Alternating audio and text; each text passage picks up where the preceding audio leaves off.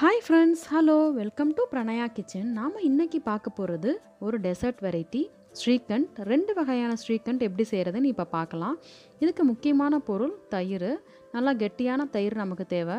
ஃப்ரெஷ்ஷான கர்டில் இந்த மாதிரி ஒரு வடிகட்டியில் துணி போட்டு நல்லா க்ளோஸ் பண்ணி எடுத்து ஃப்ரிட்ஜில் வச்சிடலாம். தண்ணி கலெக்ட் ஆகிறதுக்காக நல்லா டீப்பான ஒரு பாத்திரத்தை கீழே வச்சிடலாம்.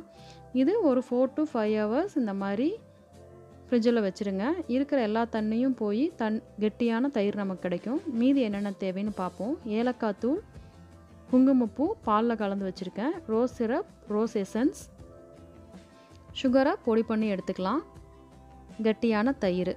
இப்போ எப்படி செய்கிறதுன்னு பார்க்கலாம். ஃபஸ்ட்டு ரோஸ் ஸ்ரீகண்ட் எப்படி செய்கிறதுன்னு பார்க்கலாம். பார்த்திங்கன்னா 5 hours கழித்து நமக்கு தயிர் இப்படி தான் கிடைக்கும். நல்லா கெட்டியான தயிர். இருக்கிற எல்லா தண்ணியும் கீழே கலெக்ட் ஆகிடுச்சு. ஸோ நமக்கு தயிர் நல்லா கெட்டியாக இருக்குது. இந்த மாதிரி ஃப்ரிட்ஜில் ஒரு 5 hours வைக்கிறதுனால தயிர் உங்களுக்கு புளிப்பாக இல்லாமல் நல்லாயிருக்கும், டேஸ்ட்டும் சூப்பராக இருக்கும். இதை வச்சு நம்ம 2 வகையான ஸ்ரீகண்ட் எப்படி செய்கிறதுன்னு பார்க்கலாம். இதிலிருந்து ஒரு 1/3 கப்பு ஹங் கர்ட் எடுத்திருக்கேன் நான். இதோட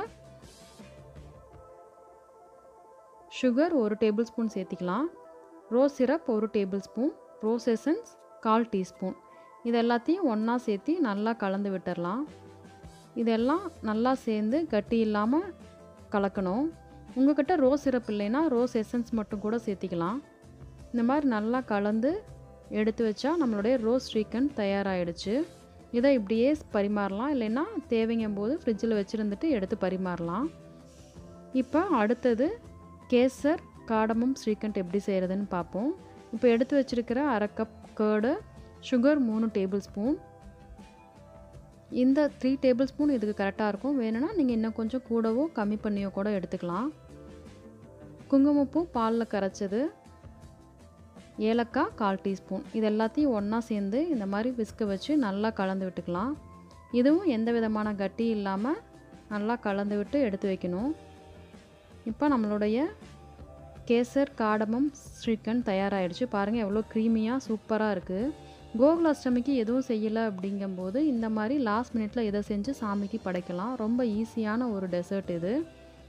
இதை செஞ்சு பாருங்கள். செஞ்சு பார்த்து எப்படி இருக்குன்னு சொல்லுங்கள். இந்த 2 ஸ்ரீகண்ட்டும் சூப்பராக இருக்கும். இந்த ரெசிபி உங்களுக்கு பிடிச்சதுன்னா பிரணயா கிச்சனை லைக் பண்ணுங்கள், சப்ஸ்கிரைப் பண்ணுங்கள், உங்கள் ஃப்ரெண்ட்ஸ் கூட ஷேர் பண்ணுங்கள். மறுபடியும் அடுத்த ஒரு இன்ட்ரெஸ்டிங்கான வீடியோவில் உங்களை நான் சந்திக்கிறேன். பாய்.